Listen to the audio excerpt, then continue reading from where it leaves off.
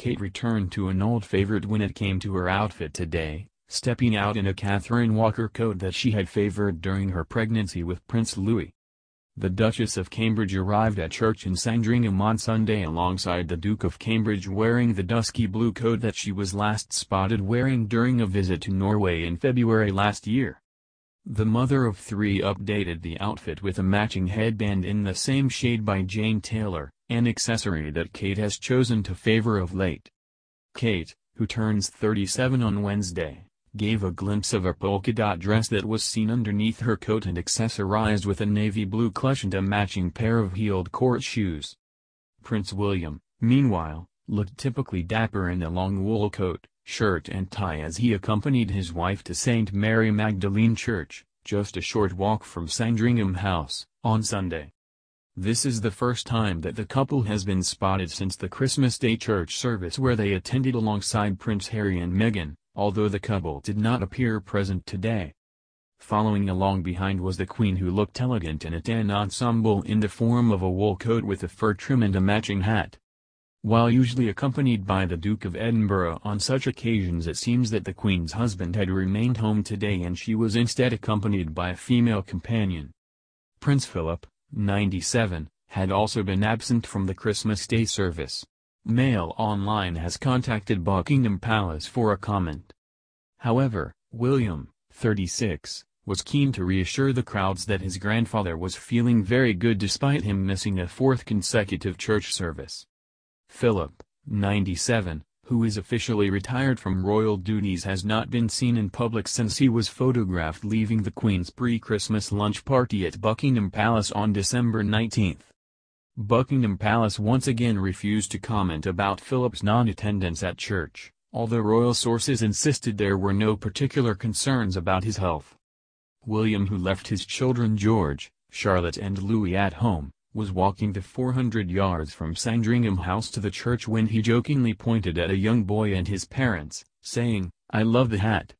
One member of the crowd asked how his grandfather was feeling, prompting him to reply, "Very good, thanks." Kate also spoke to onlookers, wishing them a good morning and Happy New Year. The Duke and Duchess of Cambridge traditionally host a shooting weekend for friends on the 20,000-acre Sandringham estate at the start of the new year to mark Kate's birthday on January 9. As she walked away from church, Kate accepted flowers from Mia Croft, 10, and brother Oakley, 7, from Letchworth, Hertfordshire, who were with grandparents Brian and Daphne Croft. The Duchess leaned down to collect the blooms, saying, "Are these for the Queen? I will take them back for you. She will love these, lots of bright colors." Mr. Croft said, "It is a lovely experience for our grandchildren to come here and it is fantastic that the Duchess stopped to speak to them." Charlotte Fisk from Middleton, Norfolk, who was celebrating her 32nd birthday, said, "My friend Hannah Catchpole shouted out to William, 'It's Charlotte's birthday.'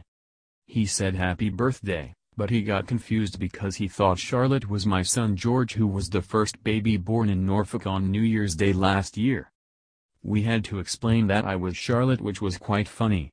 He didn't say anything about us having the same names as his two oldest children." The 52-minute church service conducted by the Sandringham rector, the Rev. Jonathan Riviere, began with the singing of the national anthem. Prayers were said for the royal family to imbue them with the Holy Spirit and enrich them with heavenly grace and for peace throughout the world, especially in the Middle East. Other prayers were said for those who suffer on the margins of society and people who work in the community, including doctors, nurses, carers, social workers, teachers and the emergency services. The Bishop of Liverpool, the Right Reverend Paul Bayes, talked of the birth of his first granddaughter on December 28 and compared the needs of newborn babies with helpless people in society. The Queen walked unaided up and down the porch steps and waved at the crowd as she was driven away. She was also curtsied by Kate and her women friends out of sight of cameras. Last week saw the Queen joined by her son Prince Edward, who was accompanied by his wife Sophie Wessex and daughter Lady Louise Windsor.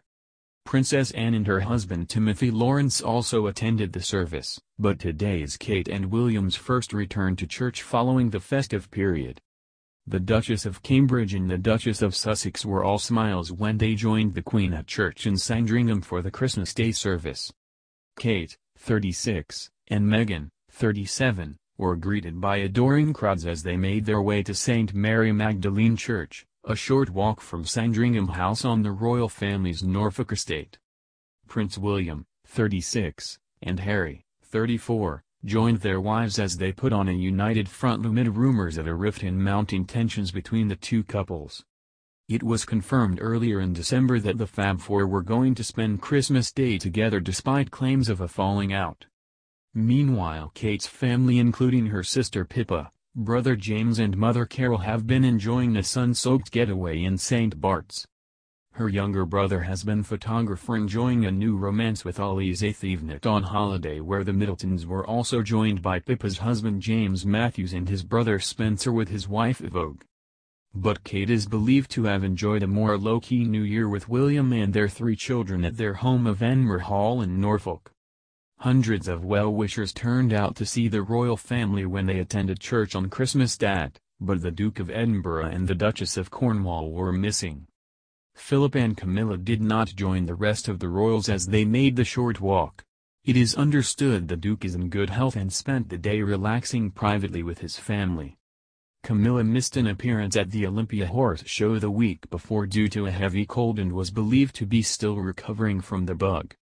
Behind the lead group strode Peter Phillips holding the hands of his daughters Savannah and Isla, and they were followed by Princess Beatrice and Peter's wife Autumn Phillips. A few meters behind were Princess Eugenie and her husband Jack Brooksbank, who smiled at the crowds as they walked towards the church.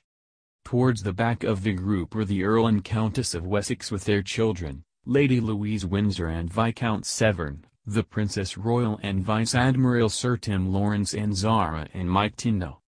The Queen arrived in her state limousine with the Duke of York.